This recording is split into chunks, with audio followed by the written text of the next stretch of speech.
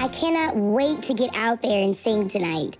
But I'm also really stoked to take this mask off and show you and the panel who I am. I've dropped some pretty heavy hints along the way. I've never been one to shy away from center stage.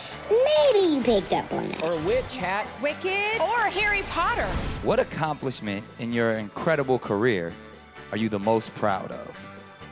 I think maybe the award I won for my acting. No. Actually, the one I won for my singing. Wait, no. It's probably the one for my comedy because I got to share that with my besties. No way! What the heck? The judges were paying attention, and they threw out some very royal names. I would think Queen Latifah. This could be Jordan Sparks.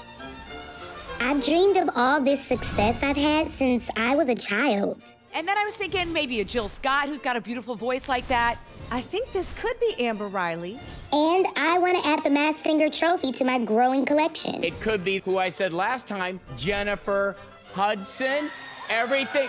Yes, I love you.